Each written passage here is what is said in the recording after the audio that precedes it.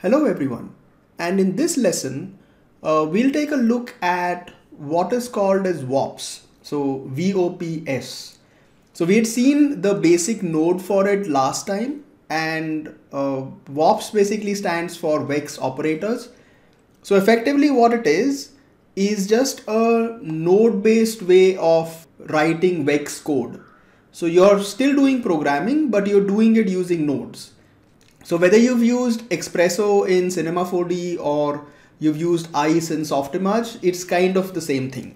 So we're just going to take a look at the basics of it and see how exactly it functions. All right. So we're going to start with taking a simple grid. And okay, so before I work on this, let's do one thing. Let me just do one thing. I'll make this 50 by 50 and a little smaller. And let's just keep it to one side. And I'll start off with a simple add node. So the add node has an option to generate points, which is I can just come in here and I can click on point. And if you press this button, which is the point number, it should give you a 0, which means that we have 1 point. It'll only show up if you switch this on. If you don't switch it on, there's no point there. Like by default, if you click on the information, you'll see that it is empty. There's nothing there. And then when I press I, and then it'll sort of, see now you have like 1 point. Okay. So let's take a look at a very basic level what you can do with VOPs. So just type VOP and take the second one. It's called attribute VOP. And you will get a lot of them. As I said the last time, like attribute VOP, point, primitive, they're all essentially the same. They're just variations of the attribute VOP, just dealing with different contexts. So you can come up here and you can change the context. So you can decide that it should work on points or primitives or vertices. We wanted to run on points, so we'll keep it to points. All right, so I'll just connect this. And let's also do one thing. I want to be able to see the position of this, or the position of this point, like written in the viewport. So we're going to select this and press X, which adds something called as visualize. And what we want to visualize, if you come to visualizers, we want to visualize the position, but not as a color, but as a marker. See, so you'll get, it shows 2 of them. I don't know why it shows 2 of them, but it shows you like 0, 0, 0. That's the position of it. If I adjust it here, you'll see that change. Like if I come in here and I move it, see, so what we're doing is in the y-axis, see it's 0, whatever. Hold on a second. Let's come to the visualize. We'll say font size is large. Yeah, there you go. So it's 0, 0.12, 0. And that's essentially the value here. See 0, 0.12 in y-axis and 0. Okay. Okay, so this is basic. Now let's just jump into the attribute VOP. So I'll just double click and we'll jump into attribute VOP. Now what this is essentially, as I said, this is essentially like a node based area for building VEX code. Now you get 2 nodes by default. Okay, you have an input node, which is, these are existing values that it can input. You can also get in your own attributes, but these are the ones that it is giving you by default.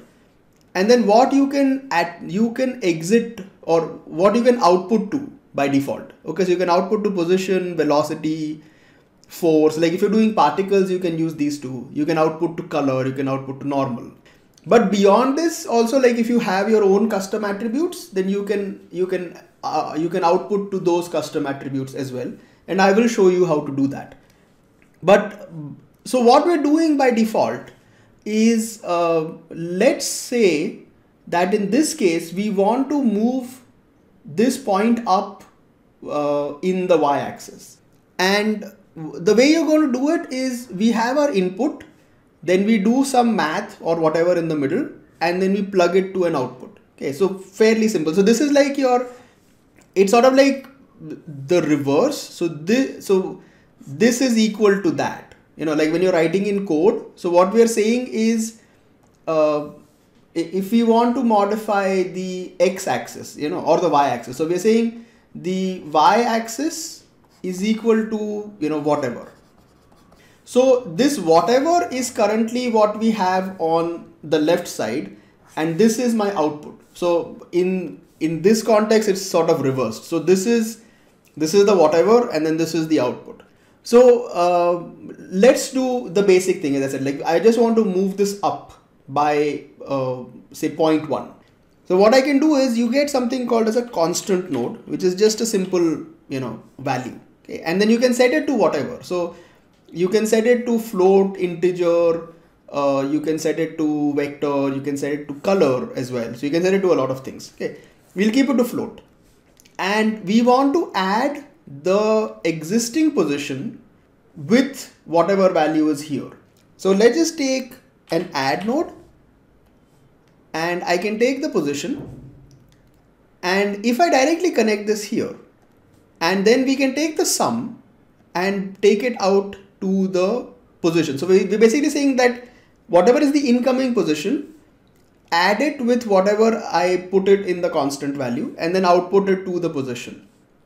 Now, if I start to modify this, it's fine, but it's changing all three axes, because what is happening is position is XYZ, right? So as I had mentioned before, like the light green is vectors, and then see, so it says velocity is vector or position is vector, and then the sort of bluish green is a float. So what we need in our case is we would like to only affect the y-axis, right? Like if I look at this, so you can see that it's moving in all three axes. Okay, like if I sort of move it around, see, we're not moving just up, we're kind of moving sideways as well, because it's feeding this 0.361 into all three axes.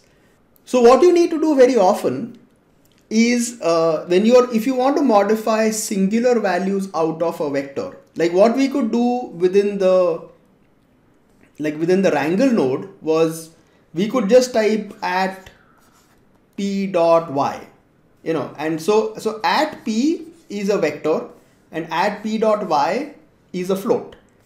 Now if you want to do the same thing here in VOPs, it becomes slightly longer.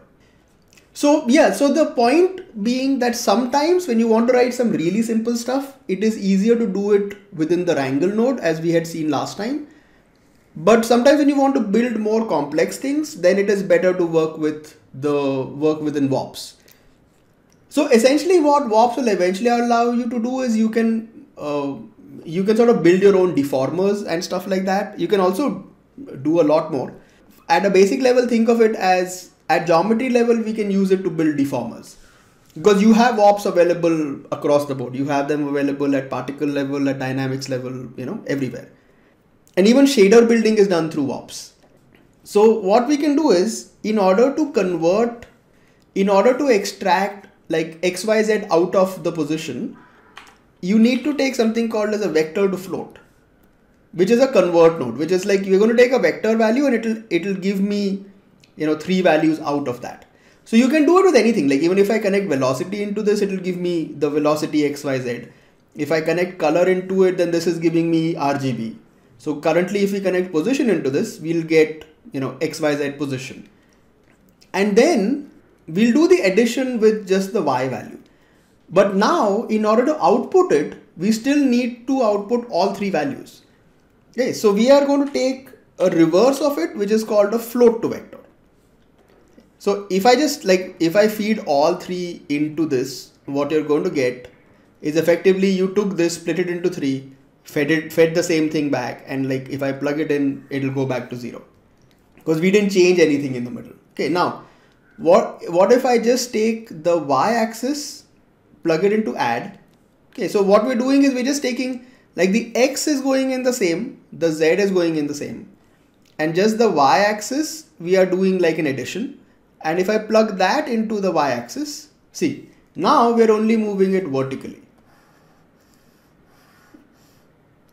And so once you've built this much, like let's say if I come up here and if I change this with a sphere, I'll change this to polygon. I'll just make it small. And if I plug this in, okay, that's way too much. Okay. And you'll notice we can do the same thing. So if I can just move it up, down. Now what you're doing is you're not actually moving the, you're not moving the geometry. You're actually just moving each point by, whatever value you are feeding in over here. Now, why is this important? Like we connected the X and the Z because these are the incoming values. We only want to modify the Y axis. If I remove the X axis, then this is what happens. So everything in X, because nothing is feeding in over here, everything in X just flattens down to 0 because it doesn't have a value. And the same way, like if I take the Z and also remove that, you'll notice that so now it's just moving in vertically. So which is why we're modifying just one of them and then the other two have to be fed in to maintain the shape of your object. Okay. So the basic thing you're doing is you are just taking, something existing, modifying it and then feeding it back to whatever you want to feed it into. Like if I change this, like let's say if instead of position, I'm going to take color. Yeah, so because there was no existing color, like modifying those things wasn't really making much of a difference. But let's say if I just take a constant here and I just feed it into color, you'll see that now I'm making it white. Okay. If I change this constant to say 3 floats, so now we have access to RGB. So see, now I can adjust red color or green color or blue color. Okay. So you can not only modify existing values, you can also build your own values. Okay. So you can do, you can easily do stuff like that. Now, let's say as a final thing, I would also like to, let's say if I generated an attribute, right? Like a custom attribute, and then I want to modify that attribute. So what I can do is, let's say if we come up here and I'll take an attribute create and I'll create an attribute called A. And we won't give it any value. So let's say I want to take, or let's give it a value of 0.3. And let's say I want to use that to affect the red color. So what you do is you type in bind. So bind allows you to import any attribute that you have which is not listed here. So whatever, if something is listed here, you can pick it up from here. Whatever is not listed, you can just bring it up using a bind node. Type the name of the parameter. So the name of the parameter is A. And if I take a float to vector, because we want to affect only the, let's say we only want to feed in that 0.3 value in the red. So I can just take this in. And if I bring this out, see. So now whatever value I'm changing here, see, that is what is feeding into the red. Or if I change that and I say, let me like remove that and plug it into the blue, into the green, so you can feed it into green. Or let's say we don't care about any of this. We want to modify the A value itself. Okay, like let's say I just want to add some value into that. So I'll just take a float and I'll say, okay, I want to add about this much into it.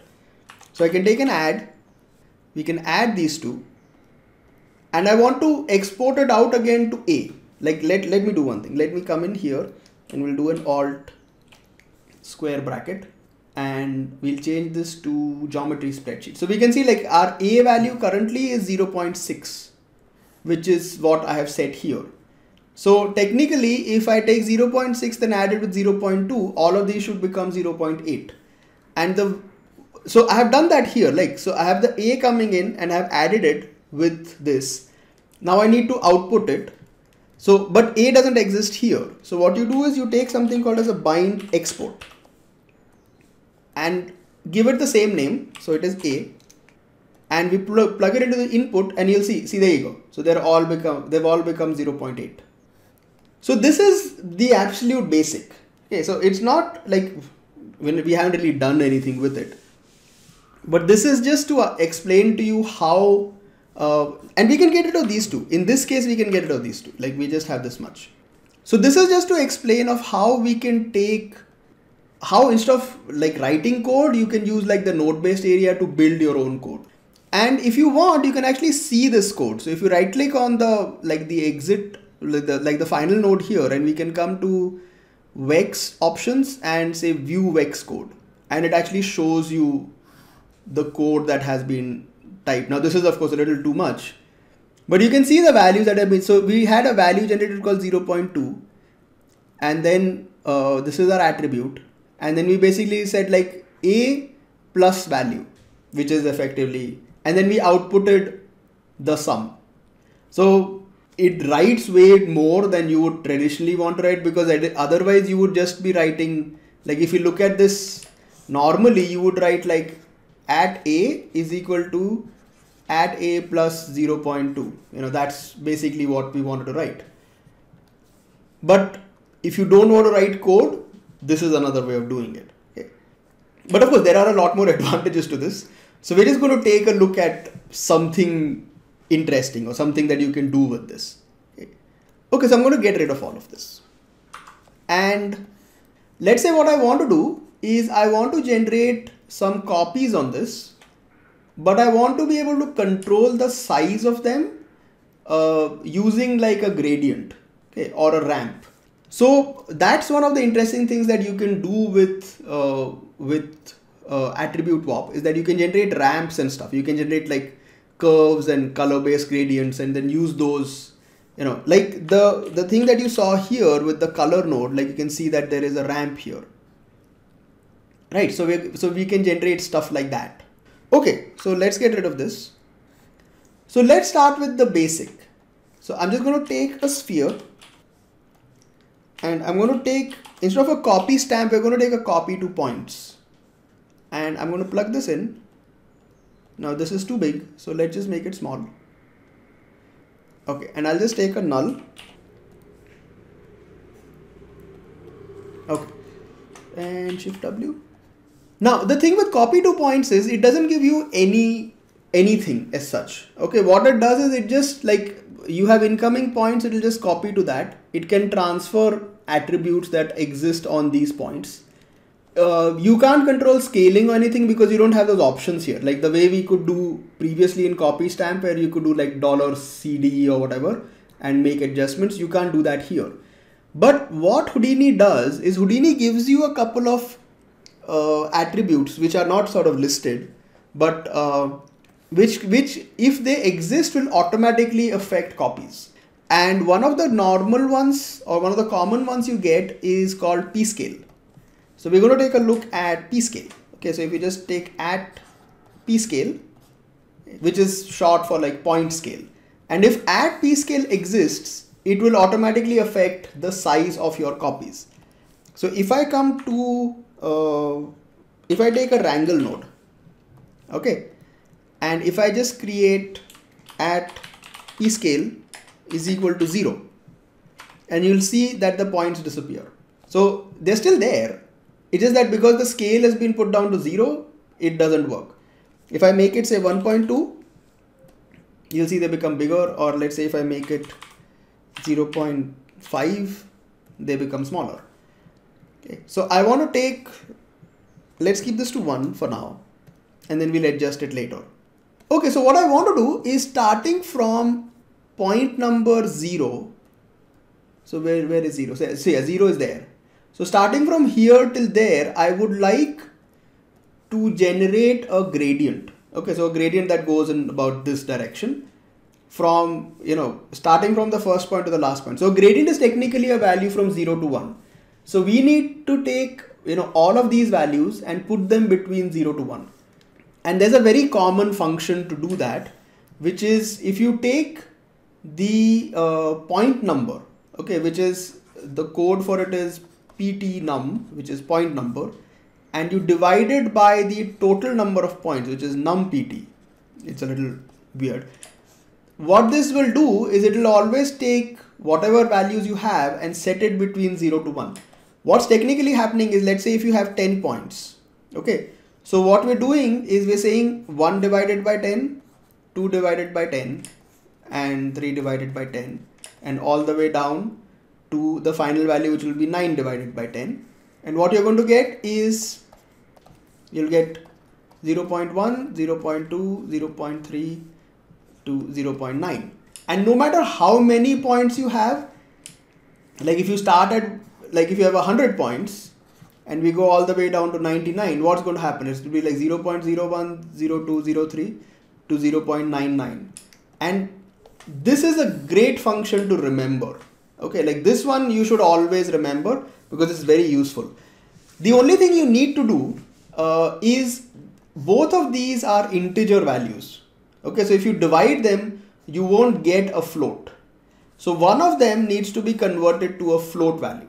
Now, the way I usually do it is you can take add ptnum divided by, like, put in a bracket, say add num pt into 1.0. So what 1.0 does is it converts, you have to convert either one of them to a float value. That's all that you need.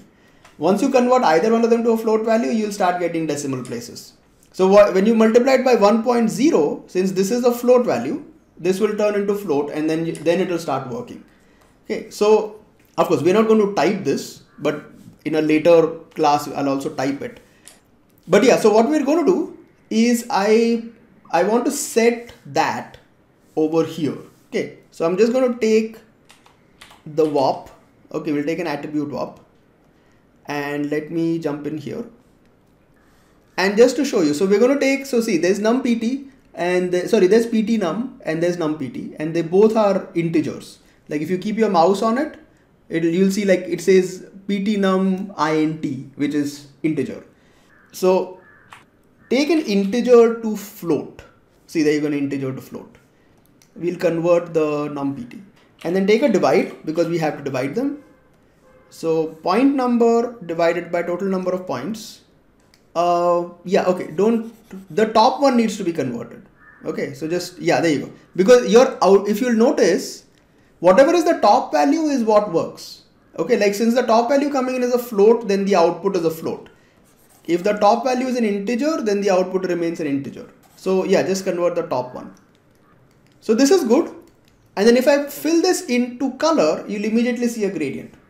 See, so starting from point 0, which was 0, and then all the way till the end, you automatically get a gradient. Now the next thing I want to do is I would like to be able to control this with a gradient or with a ramp. Okay, like if you're from Maya, you've seen ramps, right? You've seen ramps or gradients, whatever you want to call them.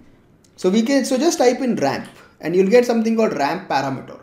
So ramp parameter, if you create it, automatically sort of shows up here. See, like if I delete this, and if you come up, see, there's nothing. So minute there is a parameter in here, it will show up at at the geometry level. So just take a ramp parameter, give it a name. Okay, if you have two different ramp parameters, they both have the same name, they're not going to work. So the name for each one has to be unique. Okay, like not label, name. Okay, so let's call this curve. And I don't want this as a color. I want this as a spline ramp. So you'll just get like a ramp like this. And I can fill in this over there and fill it into color. Why it's not working is because even though here it's showing you a curve, at top level the whole thing is flat. So just make sure that this sort of comes up. And so if I come to copy, or see, you can see like it picked up the color. So if I come in here and I change it, see, you can see the color changing. But what I would like to do is I would like to fit this to p-scale, okay, instead of color. So let's keep it to color so we can see it anyways. But take a bind export, type in p-scale, and plug this into the input. And there you go. Immediately, like everything starts to work. So if I take, like, let's take the sphere to be slightly bigger. And if you want, you can actually animate it. So if I just take, like, say, two values here like that, see, and I can actually move them out. See, so I can just come in here and I can do, let's take this, we'll do an alt click and an alt click. And let's say we come to 120 and I can move it out. See. Okay, so this is basic. I don't want to do that. Let's get rid of these. Yeah. Okay, it's still animating. Delete channel. Yeah, okay, fine. This is good. Okay, so this is done. That's like the basic of it. Now let's talk about controlling this a bit more. Okay, like let's say I want to animate it. Now what we can do is, this is the fun stuff, right? This is this is where Houdini, because it gives you so much of access, becomes it becomes very easy to animate stuff like this. Okay, so what I'll do is the first thing I want to do is let's just change this. I want to change it to like that. Yeah, so we just have like something like this. Now let's say if instead of the x-axis or the z where it's going, like 0 starts here and the final point is there. Let's say we want it this way. Okay, so I can just take a node called sort, and sort is a great node. Okay, sort allows you to modify the point numbers. Okay, so if I just come into sort and watch, like if you watch closely, like, okay, let's do it. Let me reduce the number of points here so we can see them. Yeah, so we're going 0, 1, 2, 3, 4. And if I come into sort, you can change the primitive order or you can change the point order. We want to change point. So just select this and I can say by x-axis, and you'll see like the 0 shifted, like everything's shifted this way. Okay, see, so this is x-axis, sorry, this is z-axis. Okay, where everything is 0, 1, 2, 3, 4 is like that. If we say x-axis, now 0, 1, 2, 3, 4 is this way. Or you can do things like you can say proximity to point, which is essentially you get a point in the center. So you can see like 0, 1, 2, 3, 4 is going like that. And if you adjust that point order, you can see that little dot moving. See, there's a dot. If you move it, so wherever that point is where your 0 will start from. Now, how exactly is this affecting anything? Is because, let's take this back to 50 by 50. Is because we are generating that gradient based on point numbers. If we modify point numbers, the gradient will modify. Okay, like if I come in here and watch this, if I change this to x-axis, see now the gradient is this way. Or if I changed it to z-axis, the gradient is this way. Now here's something interesting. If I change it to shift, and if I start to move it, you'll see like the gradient actually moves. Okay, so we're going to use these two things to start animating this. So this is going to be fun. So I'm going to take this and I'm going to change this to x-axis. So we're going to take two sorts. Okay, so the first sort gives me how I want to control the gradient. The second sort will be used for animation. Okay, so we'll take a second sort and all we do is change this to shift. Now we want to shift this continuously. Okay, so what you can do is you can take a value, you can use the time function or you can use the frame function. So what does that mean? So when you say there is a function called at time, which is based on like default, it is 24 FPS. So you're saying every 24 frames is equal to 1 second, right? Or you can do at frames. Now what happens is if let's say I have rotation and I type at frames into it, so whatever is the frame number becomes the rotation value. So at frame 1 you have rotated 1 degree, at frame 2 you have rotated 2 degrees, like that. So if I take, like, let's say if I take a tube, okay, and just to show you, and if I take a transform, and if I just come into rotation in the X and I type in at, F is capital, at frame, and watch this, if I just drag this, see. Okay. So whatever is the frame number becomes the rotation number. Like if I click there, it's not showing. Hold on a second. Window. Yeah, it's the live parameter display. See, there you go. Okay, so if I stop this, see, we're at 135. 135 is the rotation value. If you wanted to go faster, we can do a multiplication. We'll say multiply by 2. So it will be faster.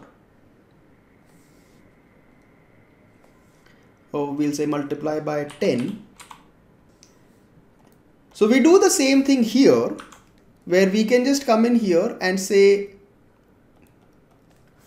we'll set it to shift. So what it does is it just shifts the point numbers, right? Like if you come in here, it's not really doing anything magical. All it does is if I just jump in here, the 0, 1, 2, 3, 4, as you shift it, you'll see like you're effectively just shifting the points. Okay, so all we do is if I just come in here and I say at frame, and if I come back to the grid and you press play, it is moving, but it's very slow. Okay, so we just need it to speed up. So let's come in here and we'll say multiplied by 100. And if you press play now, there you go. You just did your first animation in Houdini. And now it becomes fun. So if I just come in here and I say by Z-axis, so you can control, see now it goes this way. If you wanted to go in the opposite direction, just do a minus. That will push it in the opposite direction. Or this is where it becomes fun. You say proximity to point and you have ripples. Or this is where, so if you want it in a direction, you can say along vector and make this like, let's say 1 in X and 0.5 in Z. See. So now you can move in this way. And this is where it gets better. You can say random. So all through, so basically all of it through this one gradient, which we are not even animating anymore. Okay. And then you can sort of adjust it whichever way you want to. And you can do it better, right? Like, so let's say if I also want to use that P scale or this gradient to start to generate like a color. So I can just come into this attribute VOP and I can actually like take another ramp. Okay, take a ramp parameter because you do get something called ramps. Don't take that. Take a ramp parameter. Okay, and we'll call this as color. This will be an RGB color and we'll feed this curve into the input and that goes out to color.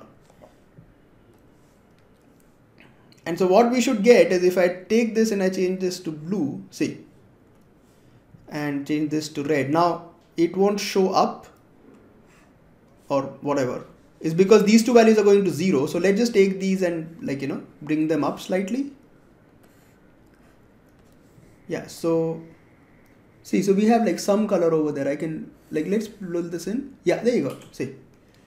So if I change this, the first sort again to say proximity to point, see, there you go.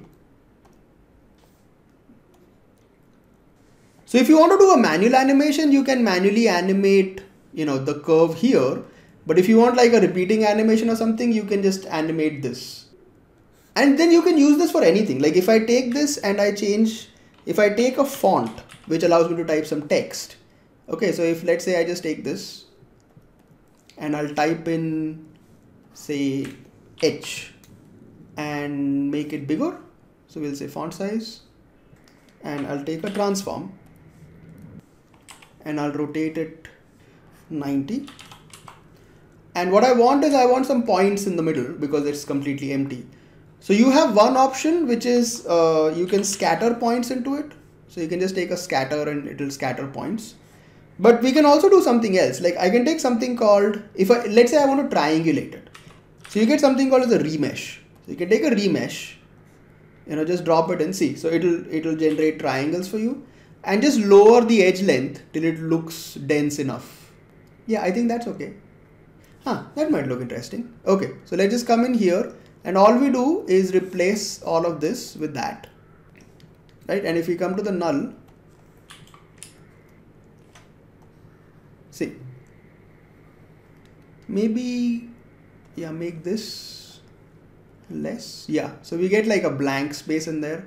We weren't getting a blank in there. Yeah.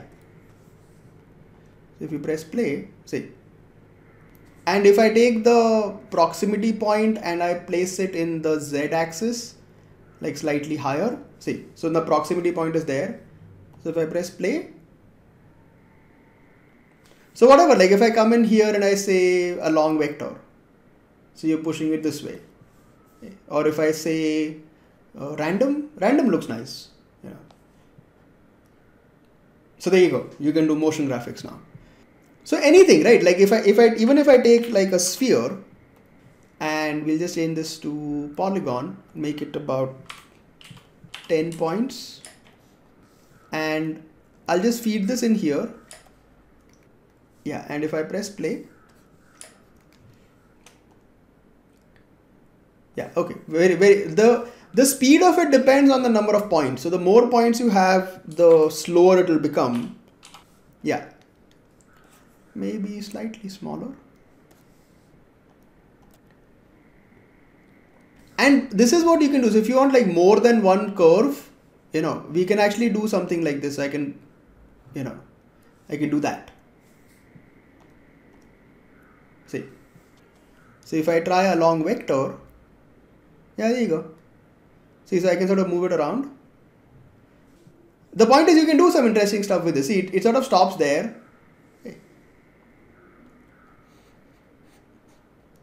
But yeah, we can do y-axis as well, because now this is a 3D object, so you can do stuff like that.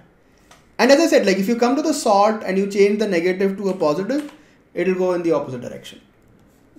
Yeah, so that's basically it. So this is what you can do. So this is like a really basic introduction to what you can do with VOPs. Even at a basic level, you can do some fairly complex things. I wanted to do like a tiny little project. So, like motion graphic stuff is always, fun to do. So I just wanted to make something that, you can actually use somewhere. So, which is why I sort of went with this. So the reason I use this very specific function, like the pt num divided by num pt, is because this allows you to do, some fairly fancy things. Like it's a fairly simple function, but if you use it, you can do some pretty interesting things. And then using the sort, because you're putting everything based on point number, you can very easily, animate that value if you want. So yeah, so not only just using VOPs to do some basic math, but then also bringing in, ramps so you can adjust, colors, and you can do those kind of things. Okay, so this is effectively what you can do with, or like a basic introduction to the VOPs area. Okay, so starting with the next lesson, I'm going to do a small project. So we're going to make like a fairly simple landscape. So we'll create like a small landscape which has flowers on it. So that'll help us sort of go through a project and also do like cover a few more areas, and also give you an idea of how you can do some amount of basic like environment generation and things like that with Houdini. Alright, so as usual, if you have any questions regarding this particular lesson or any of my previous lessons or anything in general regarding Houdini, you can write me an email or send me a message on Vimeo, YouTube, Twitter, whatever, and I'll help out to the best of my abilities. And that's basically it.